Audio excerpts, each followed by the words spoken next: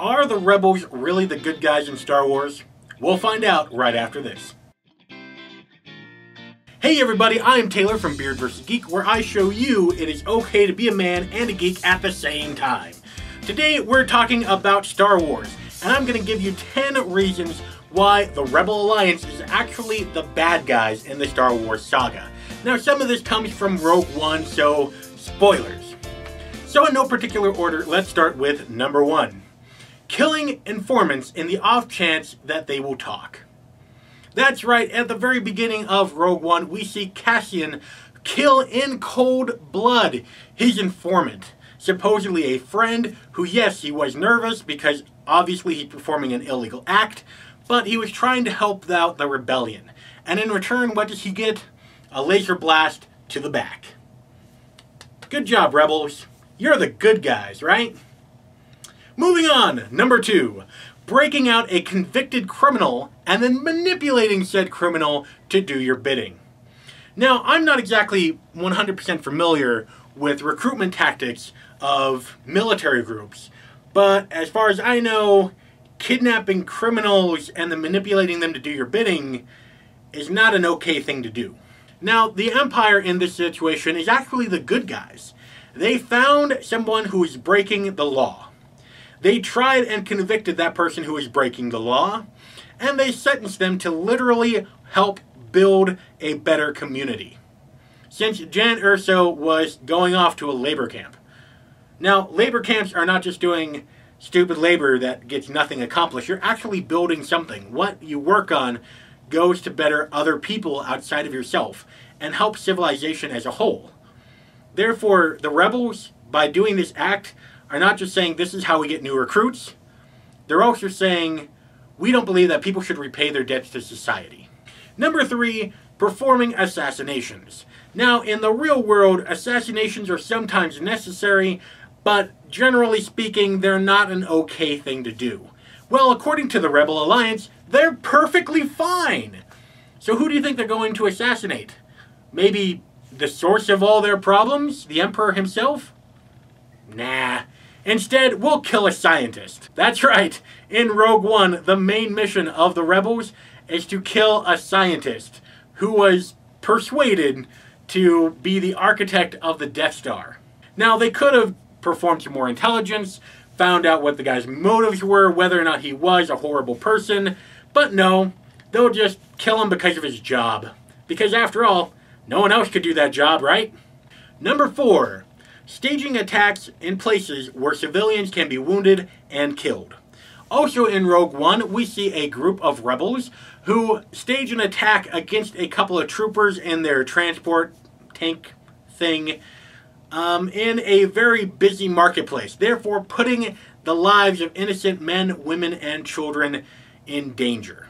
At least when you have government power fighting against government power, you have clear uniforms, you have clear battlefields. Well, when you have a terrorist group fighting against a government state, battles take place around innocent people. Battles take place where people who are not combative personnel can be killed. Sound familiar? Number 5, killing non-combative military personnel. Now, when two government bodies are fighting, then there's an understanding that if the soldier across from you is not a direct threat to you, then that soldier can be taken as a prisoner of war. The rebels closed the door on that very quickly. If you wear the uniform of the Empire, you are just as evil as the Emperor himself. Which gives you a new look as far as the destruction of the Death Star goes. Bob down in accounting, who's just making sure that people got paid and punching a clock to get a decent job, just as evil as the Emperor. Jill, in HR, who was trying to make sure that everyone was treated fairly, just as evil as the Emperor. Steve, the sous chef, making sure that people got fed, just as evil as the Emperor. See where I'm going with this? Whereas if it was actually two governments fighting against each other, Bob, Jill, and Steve could be taken as prisoners of war. This was not the case with the Rebel Alliance. If you wear the uniform, if you punch the clock, if you help the Emperor in any way, you're a dead person. Number 6, plunging the galaxy into a massive recession. Twice. Now, if you've seen my previous video, 7 Good Things the Empire has actually done, this will sound rather familiar. And if you haven't seen it, go ahead and watch it. It's a pretty cool video.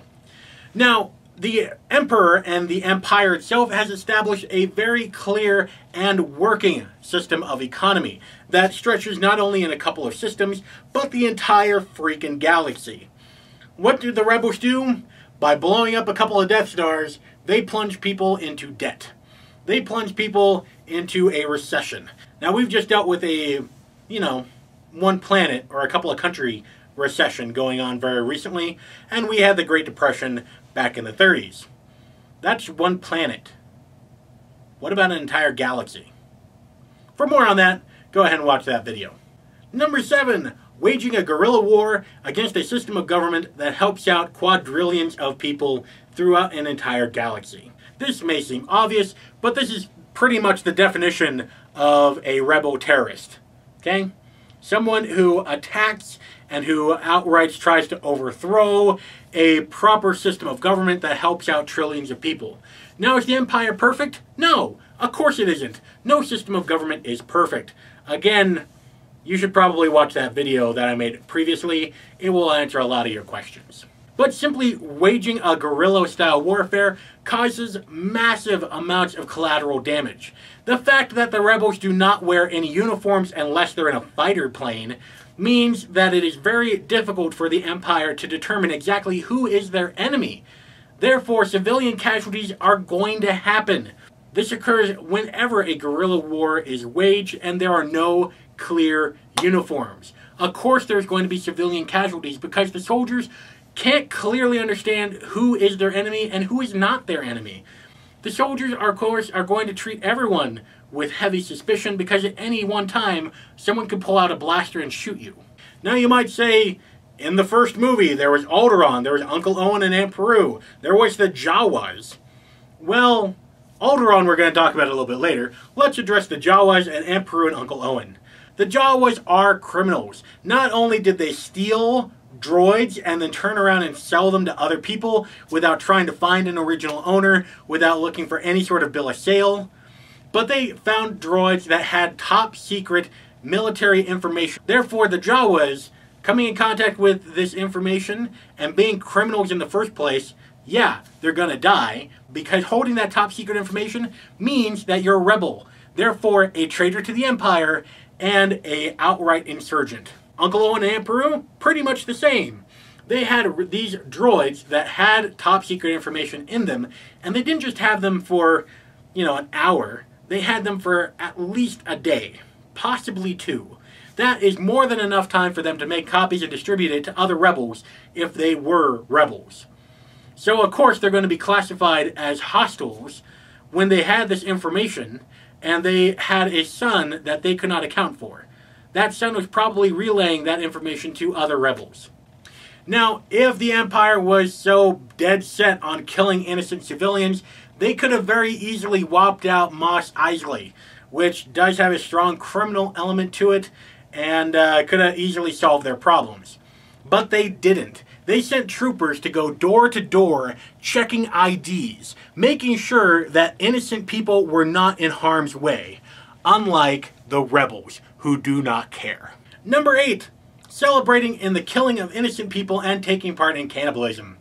At the end of Return of the Jedi, there is a massive party scene where they celebrate the destruction of Death Star 2, which had a lot of engineers, contract workers, people who were building the damn things, civilian labor. And then the Ewoks are there, and they're playing drums off of presumably just the helmets of their fallen enemies. Well, previously, those Ewoks were going to eat Han, Leia, Luke. So if there's a giant party, there's going to be some drinking, there's going to be some food. The rebels ate people. The Empire doesn't do that. Number 9, convincing civilian planets to supply them with munitions, therefore putting them in danger. Now, the rebels need to get weapon supplies from somewhere, right? Well, according to canon, they got Alderaan to supply them with munitions. They also used Alderaan's political envoys as mules for passing along information and supplies to rebel forces, therefore making Alderaan not an innocent planet after all. Alderaan was directly opposed to the Empire and was committing treason. In most systems of government today, committing treason during a time of war is punishable by death. And that is the same law that the Empire used. They were in a state of war with the rebels. The rebels convinced the planet to supply them with munitions that would directly be used to fight the Emperor and the Empire, giving Governor Tarkin the proper authority and reason to blow up their planet. Number 10, using mind control for their own gain. That's right, like several terrorist organizations today, the rebels use brainwashing and mind control in order to achieve their own ends. In the first movie, Obi-Wan Kenobi uses it to get past a checkpoint. Later on, after Luke is trained in the Force, he uses it for his own gains to make sure that he is safe and protected, and to get his friends out of danger, which he put in danger in the first place. If you like that video, go ahead and subscribe. Great videos like this are coming out every Wednesday and Sunday, where I show you it is okay to be a man and a geek at the same time. If you like Star Wars, you can go ahead and watch these videos right here. Awesome ones about 7 reasons why the Empire is actually good, and how Luke Skywalker couldn't have possibly blown up the Death Star. Because after all, if the women don't find you manly, they should at least find you geeky. And until next time, don't go shaving on me.